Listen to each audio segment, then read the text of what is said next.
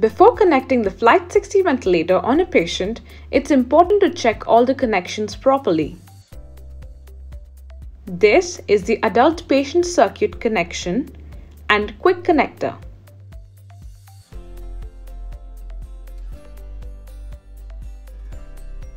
What you now see on the screen is an adult test lung. This is the adult flow sensor kit.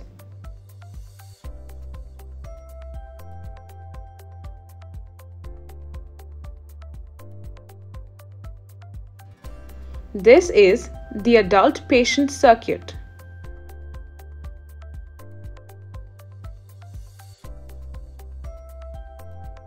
ET tube with HME filter and L connector.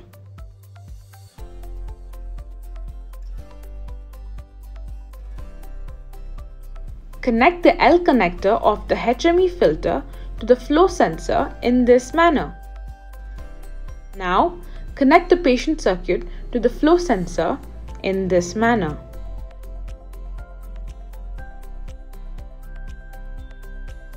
Attach the 22 mm ID inspiratory limb to the gas output on the front panel.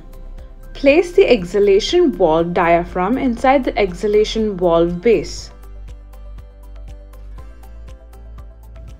Connect the patient circuit to the ventilator in this manner. Make sure the connections are secure.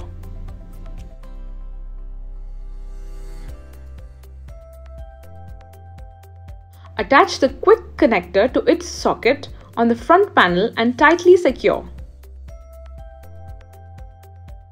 Let's look at how to attach a test lung. Connect the test lung to the HME and rotate to secure the connection.